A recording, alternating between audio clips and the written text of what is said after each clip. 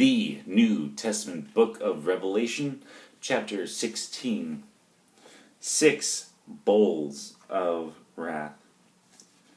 Then I heard a loud voice from the temple saying to the 7 angels, "Go and pour out on the earth the 7 bowls of the wrath of God."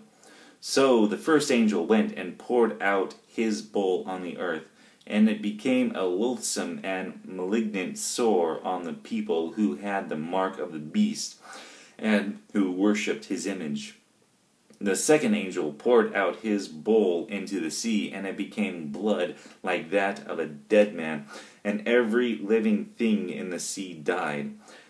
Then the third angel poured out his bowl into the rivers and the springs of waters, and they became blood. And I heard the angel of the waters saying, "Righteous are you who are and who were, O Holy One, because you judged these things. For they poured out the blood of the saints and prophets, and you have given them blood to drink. They deserve it." And I heard the altar saying, "Yes, O Lord God the Almighty, true and righteous are your judgments."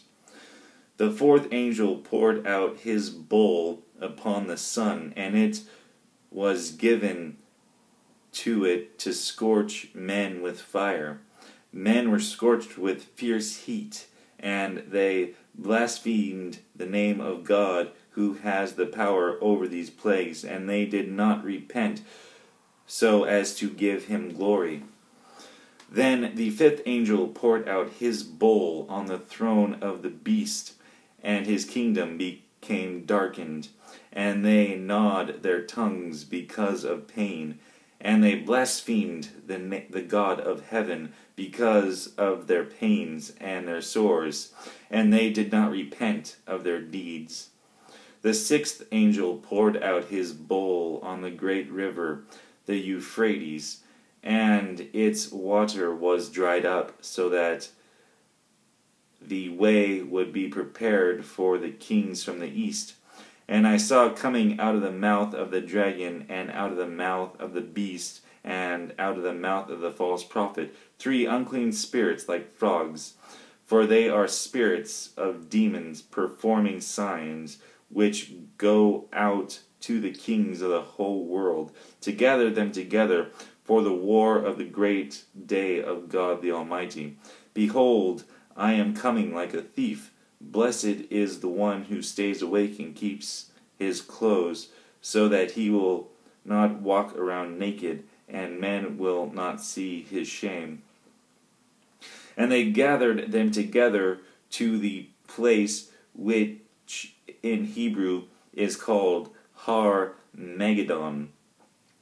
Then the 7th angel poured out his bowl upon the air, and a loud voice came out of the temple from the throne, saying, "It is done."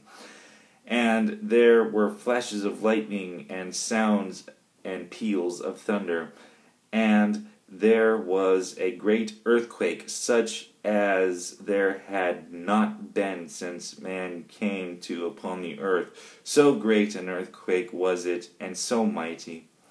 The great city was split into 3 parts, and the cities of the nations fell. Babylon the Great was remembered before God to give her the cup of wine of his fierce wrath. And every island fled away, and the mountains were not found. And huge hailstorms, about 100 pounds each, came down from heaven upon men. And men blasphemed God because of the plague of the hail, because its plague was extremely severe.